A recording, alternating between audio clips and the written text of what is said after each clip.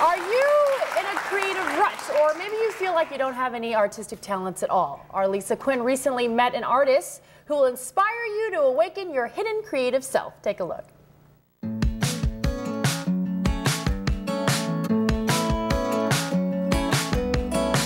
All right, it is time to get inspired to be creative, so I decided to find someone who's really good at that.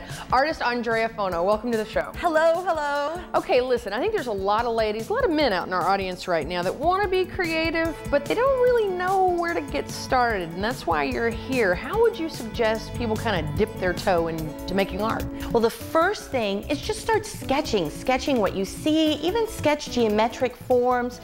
You can even color them in and have your own little coloring book. It's actually so easy to do, and it's not really significant, and no one has to see it. Exactly. I think a lot of people feel a little insecure, maybe they're going to be judged if they start trying to do something that they're not familiar with. That's right.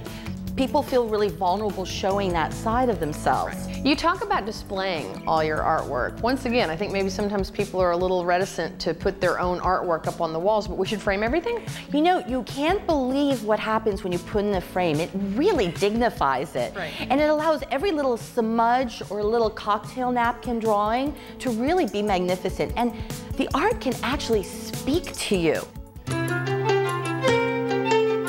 You talk sometimes too about maybe getting nature to be your inspiration or surrounding yourself with inspiration. What can you tell our viewers on maybe making that space right for them? So important. Take a walk. Sometimes just walking around the block, you can see leaves and flowers, trees, certain expressions on people's faces. It's like going out for a walk just to breathe, not necessarily even to exercise, just to breathe and be present. And I always end up falling in love with the colors of the sky. The clouds, oh my goodness.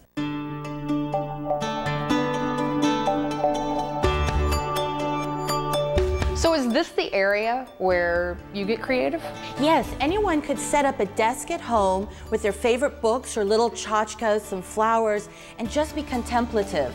As of late, I'm obsessed with stars. So I put books out or poems, and I can get in the mood very quickly just to have pretty things around me.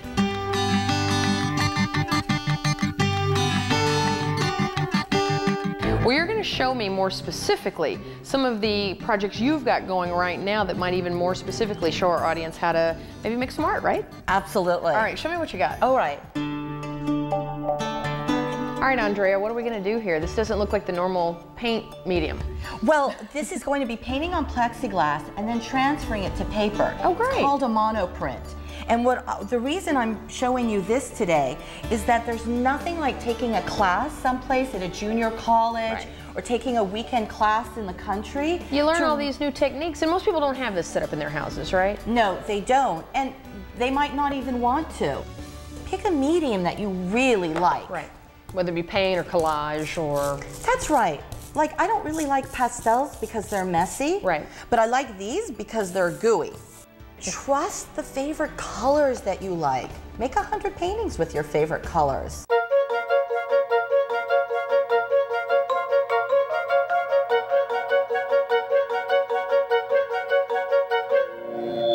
We're going to take this over to my printing press, put a piece of paper on top, have it mush into the paint, peel it off, and the image will transfer. Let's do it. Oh my gosh.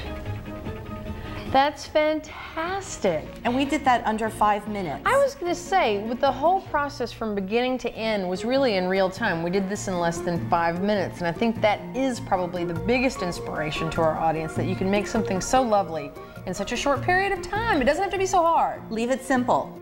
So Andrea, I know you also teach these classes in person. How do people get in touch with you? I'm passionate about inspiring people to paint. So it's www.fonoart.com, F-O-N-O-A-R-T. And also, as usual, we will put a link to your website on our website at viewfromthebay.com. All right, I want to turn. I want to make one now.